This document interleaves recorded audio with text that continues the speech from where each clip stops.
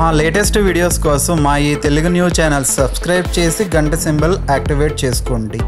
మన హిందూ సాంప్రదాయంలో ప్రతి పూజలో ప్రథమంగా గణపతిని ఆరాధిస్తాం.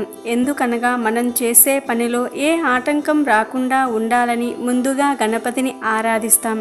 శుక్ల పక్షంలో వచ్చే పాడ్యమి రోజు లక్ష్మీ గణపతిని పూజించటం వలన మన దోషాలన్నీ పోయి అనుకున్న కార్యాలు తీరతాయని చెప్పవచ్చు. శుక్ల దోషం ఉన్నవారు, అప్పులు ఎక్కువగా ఉన్నవారు, ఆర్థిక ఇబ్బందులతో బాధపడేవారు లక్ష్మీ గణపతిని ఆరాధిస్తే చాలు మంచి ఫలితాలను పొందుతారని పండితులు చెప్తున్నారు. స్ఫటికతో చేసిన లక్ష్మీ గణపతిని ఆరాధిస్తే మంచి ఫలితాలు కలగటంతో పాటు కుటుంబంతో సంతోషంగా ఉంటారు.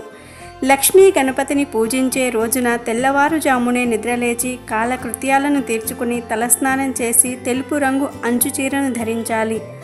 ఆ రోజు పూజ గదిని శుభ్రం చేసి లక్ష్మీ గణపతులను భక్తి శ్రద్ధలతో పూజించాలి.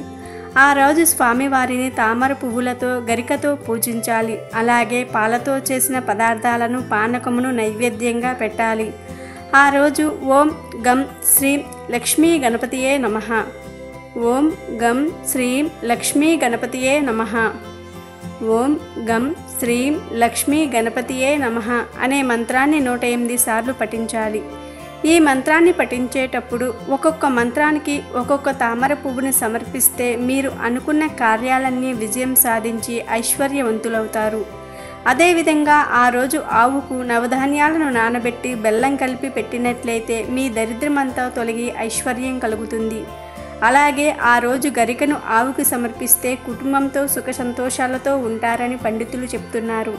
కావున మీరు కూడా బుధవారం పాడ్యమి రోజు లక్ష్మీ గణపతిని పూజించి అష్టైశ్వర్యాలను పొందండి.